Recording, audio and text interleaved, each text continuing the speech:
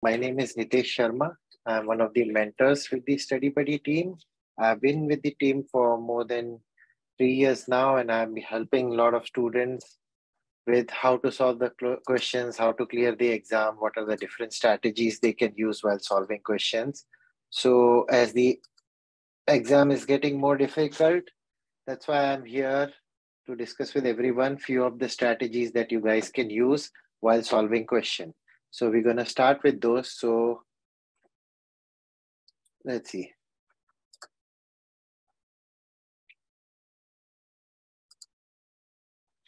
So we will go to the first question. So the first important strategy that I suggest to all my students to use, and what even I used to use, is when you read the question, understand each and everything properly. There are few different things that you need to know while reading a question. One is what are the important points that they are mentioning. Second thing, what are the distractors? There are some distractors in the question which usually guides you towards the wrong answer. That is one of the trap which is made. And the best strategy is to always avoid that and look for the keywords. Now, if we go to this question, so Tanya is a professional model with complaint of gradual onset of back pain. She tells you that standing and forward bending aggravates her symptoms, whereas resting in the makeup chair elevates them. So the first question in the vignette is bending backward with rotation to the right isn't painful. However, unilateral lumbar extension test is positive on the right side. What is Tanya's most likely diagnosis? So the first thing here, after you read the question, don't directly jump to the options. Read the question, see what all things are important, what all points are taking you in a direction, just interpret, and then we'll go to the option. So with the question, the important things here is standing and forward bending is aggravating her symptoms. Resting on the chair means sitting is reducing the symptoms. Bending backward with rotation to the right isn't painful. So one spatial test is not painful. However, unilateral lumbar extension test is positive. So what is the diagnosis? Now, with this, what I feel, it could be more of lysis because the bending backward rotation is negative. That helps you rule out the facet joint arthropathy. Then another thing, standing and forward bending. Now, forward bending is aggravating pain. So this creates a confusion of could be a disc lesion as well. But sitting in the makeup chair is reducing. But standing is somewhere you also have extension movement. But that is also aggravating. So both bending and standing, both the movements are aggravating pain. So again, that thing is most commonly seen with spondylolysis or rhesthesis. So depending on this, now we will go to the option. So that is what I interpret after reading the question. Okay. So now when we go to the option A is L4, L5 disc prolapse, spondylolysis. Option B, option C, facet joint arthropathy. And option D is neurogenic claudication. So there is no information given in the question in terms with neurogenic claudication. So we can eliminate that as the first option to be eliminated. Facet joint arthropathy was again ruled out because extension and rotation was not positive.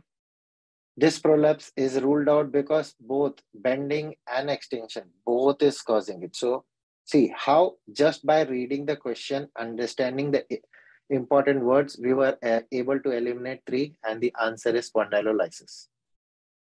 Now the same thing.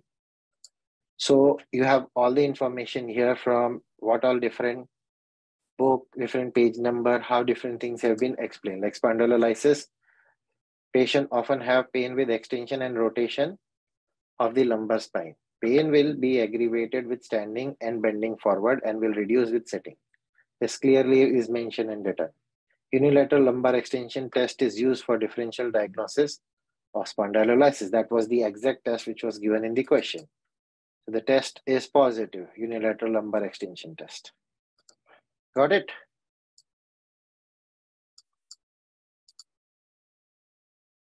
Next thing, facet joint arthropathy pain will be reproduced only after the addition of rotation component in the unilateral lumbar extension test.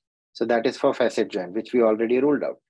Disc prolapse pain increases with sitting and bending while reduces with extension. That is how we eliminated the option of disc prolapse. Neurogenic claudication is associated with spinal stenosis. Sitting and bending forward both relieves symptoms. So it was exactly opposite to that. So how studying from the book, doing the differential diagnosis helps. Okay, so that is the first strategy. Always you read the question, interpret what is given in the question, think in which direction it is taking you, note down the important points, and that will help you get to the right answer very easily. And this is a very good strategy. Initially, when you practice, you guys will find it difficult, but as you keep practicing it, gradually you will notice the speed of elimination and interpretation will increase, and you will be able to solve the question in less time. So let's go to the second question in the same vignette. So question 2, the vignette is the same. Question 2 says she visits you again in the clinic after 3 years and her symptoms have worsened.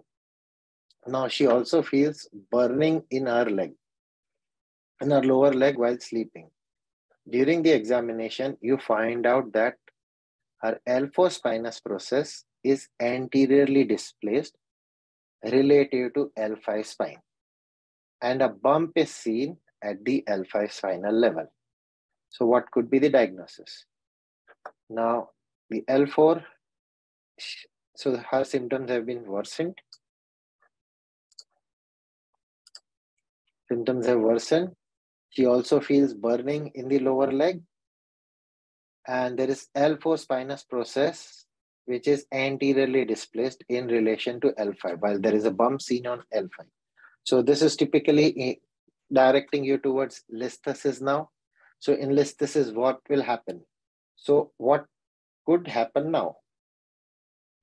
So L5 options, L5 S1 disc extrusion, L4 L5 anterolisthesis, L5 S1 enter. So you know it is listhesis. So extrusion is gone. Sherman's disease is out. So now the option where you are stuck is between L4 and L5 anterolisthesis and L5 S1 enter. Now, there are two listhesis given. Now, how will you find out which one it is? So you go back to the question again. When you go back to the question, now this information, L4 spinous process is anteriorly displaced relative to L5 and a bump is seen at L5. So what is this explaining? Is the L4 spinous process has moved forward while at the L5 there is a bump. So this guides you towards a listhesis of L5 over S1, L5 anterolisthesis. Why L5 S1? Because at L5 there is pars interarticularis fracture at both the sides. So the vertebral body moves forward while the spinous process stays behind. That's what happens at L5. But at L4, as the whole vertebra is intact, the whole vertebra will move forward with the spinous process. So that is why you see L4 spinous process is anteriorly displaced relative to L5 and a bump is seen as L5. So your option should be L5 S1 anterolisthesis. So we'll have a look at it. So you see this picture, how there is a pars interarticularis fracture at L5. So there is a listhesis of L5. L5 has moved anteriorly in relation to S1, the sacrum. But because of the fracture, only the vertebral body goes forward and the spinous process stays behind. Okay, while the L4, the whole vertebra along with the spinous processes move forward. So when you're palpating, you will see this is gone and then you see a bump that is at L5. This is a very important concept. So the question could be both the ways. If they are mentioning where you will see the depression. So it will be at L4, or where you see the bump, that will be at L5. Okay, and this is the exact reference for the same. Okay, everyone. Are you guys getting it?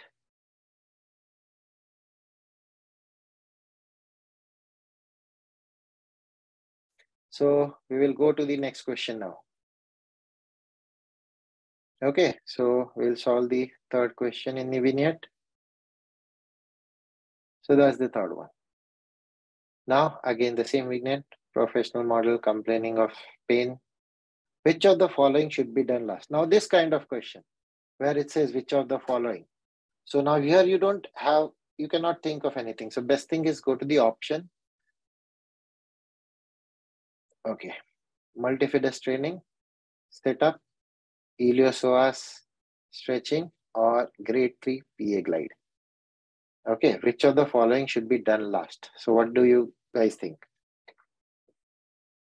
What should be done at the end?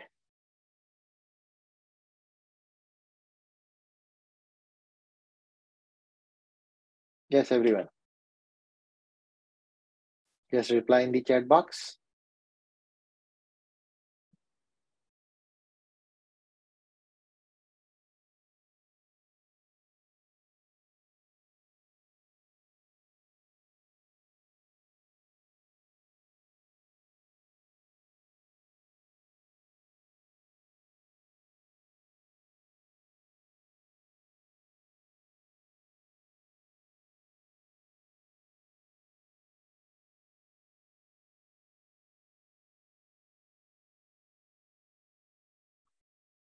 So everybody is going with option D.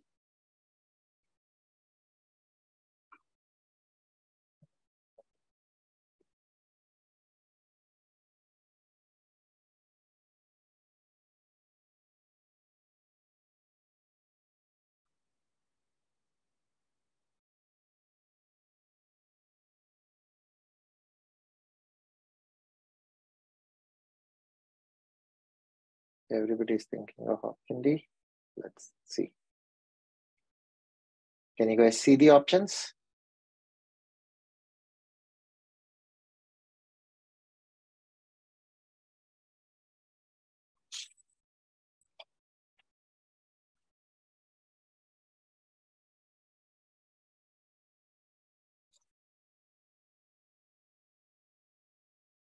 So now let's use the elimination strategy for this question. Okay, the first thing,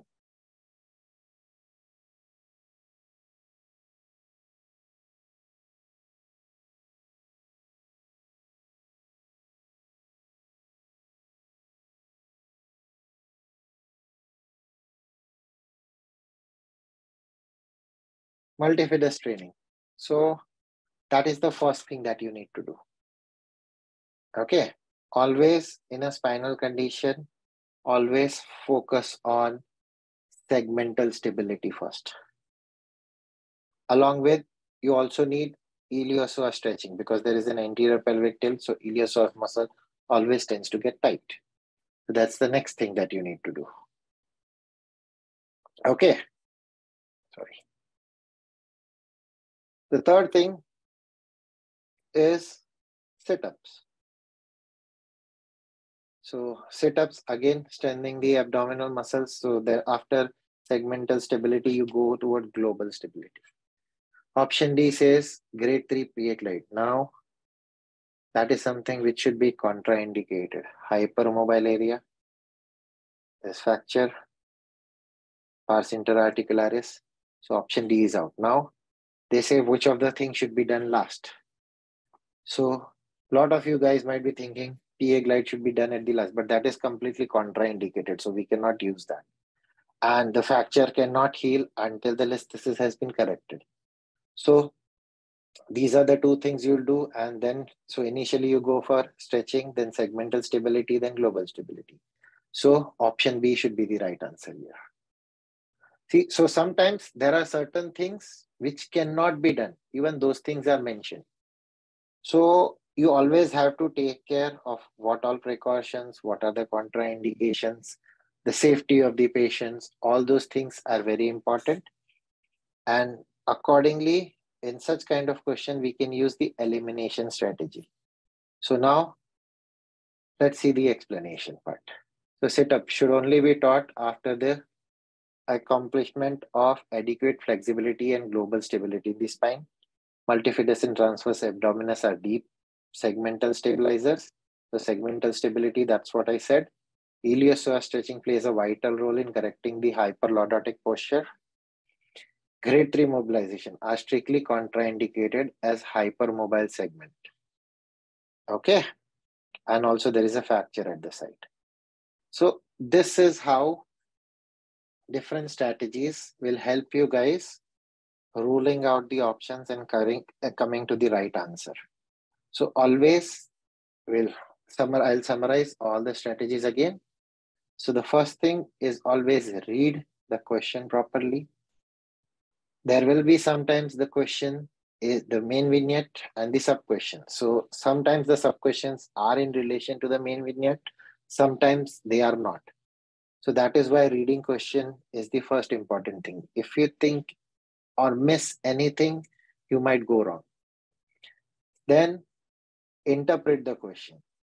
Another important thing, when you are interpreting the question, whatever information is provided in the question is more than enough. It happens with a lot of students when they are reading the question. As soon as you come to know what the topic is, everything related to that topic comes in your mind. And that is where unknowingly we tend to add something which is not given in the question. So those things should be avoided. Just focus on the questions. And this thing can improve much better with the more mock exams you solve, the more question solvings you do. So similar kind, we have in StudyBuddy, we have 4 mock exams. We have our website, a separate website for the exams. It is called as StudyBuddyExams.com. I will show you about that as well. So this is our website. It says StudyBuddyExams.com. Over here, you can register as a new user. Click here, you can write your name, email address, everything, and you can register as a new user. So I already have mine, so I will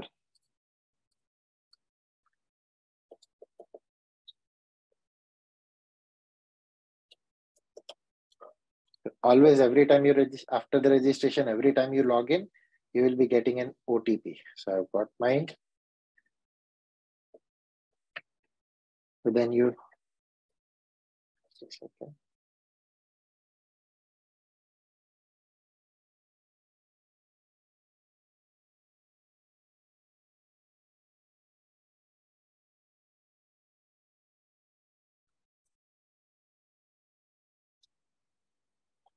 So this is how you have individual test and the combo test available here. Once you buy any mock exam, it will be visible under the all exam section. So you can select. So as I've already bought one, so it's not showing, it is showing exam 2, 3, and 4. We have 4 mock exams. All the mock exams are with the PCE blueprint. They have all the questions with detailed explanation of all the rationales. Once you submit the exam, you can review the exam over here. So if you click on any exam, suppose I'm clicking exam 2. So you see 0 to 200, all the questions, it will show how much percentage you got. Then below here will be your graph showing in each subject how much you're scoring. Then you can go to individual questions, whichever you want. So you can click on any questions, it'll load that one.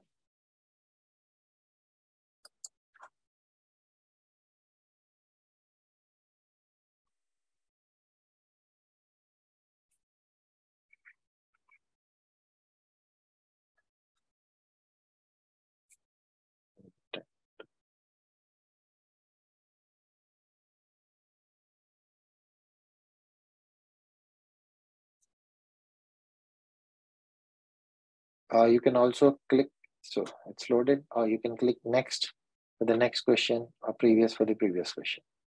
And once you buy the exam, you can click here. It'll ask you want to start your exam. Once you click, it'll take you to that page where you can start your mock exam.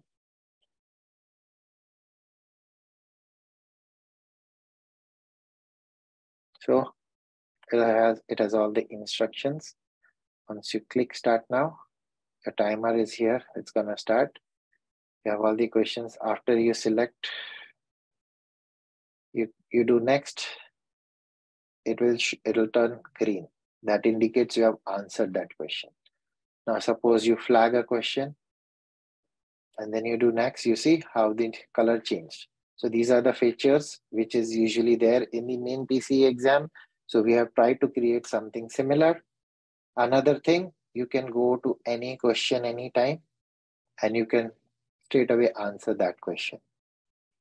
Suppose like, because some students feel, okay, doing standalone is better. So if from 180 the standalones are starting, so they can go do the standalone first and then come back and start the vignette. And at the end, after you finish, you can see all the questions which have been flagged and you can just go through, and if you can read it again, and if you want to change the answer, you can do that. So this is how we have, this is the website created for our students. These are the exams which were only available to StudyBuddy students. Now we have made it available to non-StudyBuddy students as well. Plus any of you, if you feel the whole course you want, so we have different courses available. The basic course is 449, which has the MCon package, 2 mock exams and 2 ethics, 3 mock exams and 2 ethics class included in that. While we have a package of 599, which has all the mock exams and all the ethics lectures available. Okay, so if you want to buy the mock exam, you can just go onto the website studybuddyexams.com and you can click and select whichever exam you want to start. Okay, so multi-feeders training, how to do, they can go and read about it from Kisner. Over there, they have given it in detail. So I will not be helping here with this teaching part, because for that, you go and read from the book. That will be much help, because there is a lot of things, lot of concept behind that how you activate the muscle, how you take it at different level. Minimum percentage to clear the exam. Again, the minimum percentage, I would say, it varies from exam to exam. If the exam is easy, you need a higher percentage. You need to get more answers right. If the exam is difficult, even with less answers going right, you can clear the exam. If you buy the full package of 599, then you don't have to buy any of these mock exams. Everything will be included in the package. So each question is counted as 1 mark in the exam, and depending on how many you got right, that is how you will get your score. So the exam is easy or difficult. That's a very difficult question to answer. So it depends, like what are the different, like when there are straightforward questions, the exam is much more easier. When there are a lot of tricks used, lot of deep concepts are used, that is why how you can say the exam is difficult. That you will get an idea once you give the exam. Now, for in our exam, I can say you give exam 1 or you give exam 3. You will see a big difference in your score itself. But why that difficulty level has to increase? Because after you give the exam, when you review it, the reviewing part is the most important. When you review it, you go through the rationale in detail. It has the whole rationale explained in the section. It has references from which book to read, and you can go and read from the book as well, which further helps in clearing your concept. And then when you go for the next mock exam, you will score better. How long to prepare? It varies from person to person, depending on how long you have not been in contact with the studies or how you have been in your clinical practice. There are many different things. It varies from 2 to 3 months to 6 months. I would say 1 year is too much time. At maximum 6 months should be more than enough, according to me. We have to practice more ethic questions. So in our exam, we have ethics questions as well, with all the references and explanation in detail. That is where you can practice all the ethics questions. So reference book for different topic, there are different books. Like for muscular, you can say Kisner, Maggie, some topics from Dutton, for Neuro, Sullivan, some topics from Umfred, for modalities, Cameron. So different books for cardiopulmonary, there'll be Reed and Chung and Hilgers. Those are the books I can. Yeah, so in the previous question, extension and rotation. Pure extension is causing pain because of the listhesis, because of the pars intercalaris fracture. But when you add the rotation component in that, it puts more pressure on the facet joint area. So that is a specific test for facet joint. But only extension is something which is for the fracture of pars interarticularis, like spondylolysis. So that is why the extension rotation doesn't have pain. So when you're doing just extension, you will have pain, but as you go in the rotation component, the pain will go away. Okay, guys. So I will finish it this way, and you can go to the website, look at it. You just have to register as a new user. Once you register, and just remember your email address and the password. And every time you log in, you will be getting an OTP, and you can buy the exam there, try to attend the exam. Another thing, in the exam where all the details are provided for how to attend the exam, over there it has the email address for StudyBuddy. It also has my contact number. I'm the one who coordinate the exam section as well. So once you give the exam, if you have any doubts, you can email me, and I can get in touch with you and I can help you clear your doubts as well. Okay, yeah, I'm accepting students for mentorship, but I do mentorship only for students who are with StudyBuddy. So those who have already taken the StudyBuddy package, for only for them I do the mentorship. Okay, everyone, all the best. Do well. I know you all are preparing well. Try these mock exams, that will further help you to understand which area you are going wrong, and the review will further help you get stronger with the topics. Okay, take care, guys. Bye.